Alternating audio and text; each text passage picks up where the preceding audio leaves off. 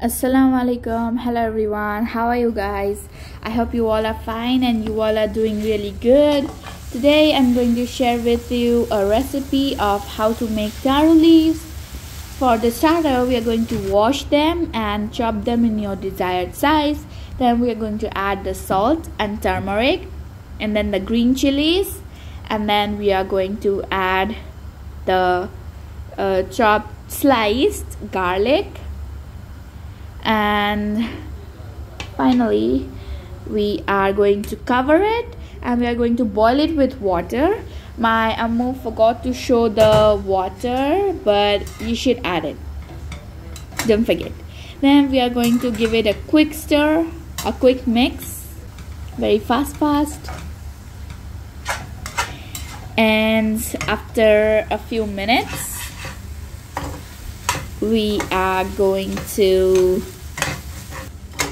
keep it like that, just a little bit more stir, and then we are going to add some oil in another pan so that we can start frying them.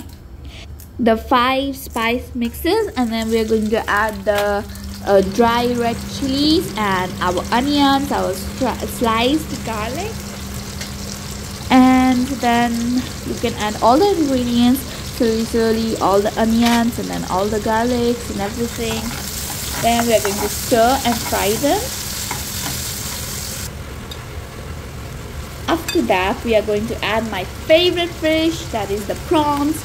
We usually bring fishes, and a few days ago we just bought it from the market, and whenever we have it with us, I tell my Ammu to put it in every dish she's making because it's just so yummy and it's so good.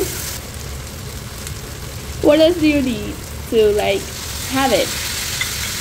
So after that, we're going to add our taro leaves in there, and finally after we are done with it, we can add a little pinch of lime, and then you can give it a good stir so that the lime enhances the taste.